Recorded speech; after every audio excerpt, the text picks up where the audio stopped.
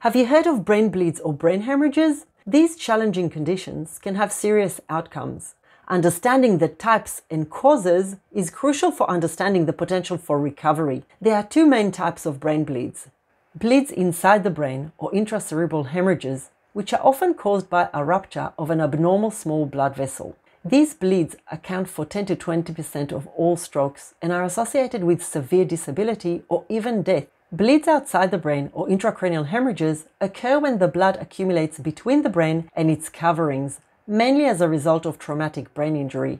In young adults, it's often caused by road-related accidents, whilst in older people, falls is the most common cause. Brain scans help us clarify the type of bleed, its location and size, thereby aiding decisions related to treatment and recovery potential. Join my live seminar where I'll explore brain bleeds, brain scans, and how we approach treatment. See you then!